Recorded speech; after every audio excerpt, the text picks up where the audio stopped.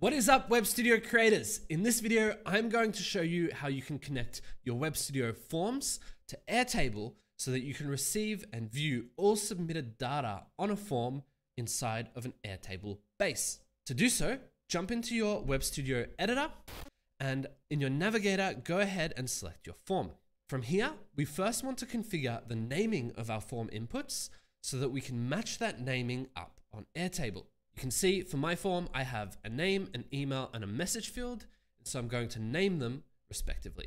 Simply select your text input, go over to settings, and under name, give it the name of this field. So the first field is a name field. I'm going to call this name. The second field is an email field. I will call this email.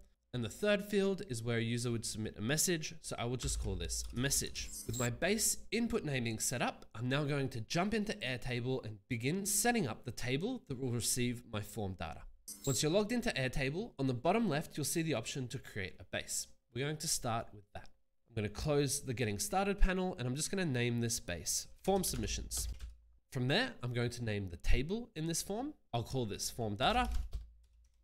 And I want to configure my Airtable table to match the structure that I have on my Webstudio form. So same thing as what I had on Webstudio. I had a name field, which we already have by default on Airtable. I had an email field, which I will create now. I'm just going to go email, and the field type will be email. And I had a message field, same thing here. I'll just call this message, and that was a long text field. Now that my fields are set up on Airtable to match my Webstudio fields, I'm going to go into the Automations tab of this base. From here, I want to then set up a trigger. And for our integration, we are going to use the webhook trigger.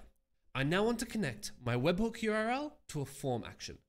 So I'm going to go ahead and copy the URL that we have here, jump back into Webstudio, and under your navigator, go ahead and select your form instance. Then under the Settings tab, and properties, we're going to add a new action field. With my action field created, I'm then simply going to paste in the URL I copied from Airtable into the field below. With that done, I'm now going to publish my website. So go ahead and click on publish.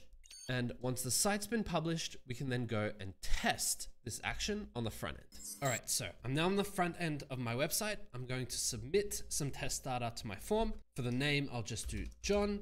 Email, I'll do john@doe.com. And for the message, I'll just do something like, hi, I would like a website. Submit that. And I'm now going to go back to Airtable to see if it has received my initial submission data. I then go into my trigger details and click on test trigger. And you'll see it's been successful. It has received data. And if I do click on the body to check, I can see that I've got john@doe.com and my message. With the data received, I now want to map this information to the correct columns on Airtable.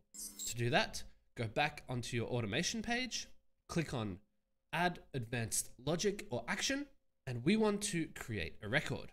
We're then going to select the table we want the record to go into and start mapping the fields. So my name field obviously goes to my name data, my email field to my email, and lastly, my message field to my message.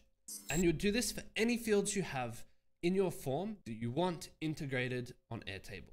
Once you're done, we're just going to run as configured and run this test.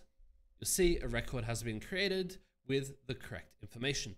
We're going to close the pop-up, and before we exit the automations page, don't forget to turn on your automation for reviewing your data.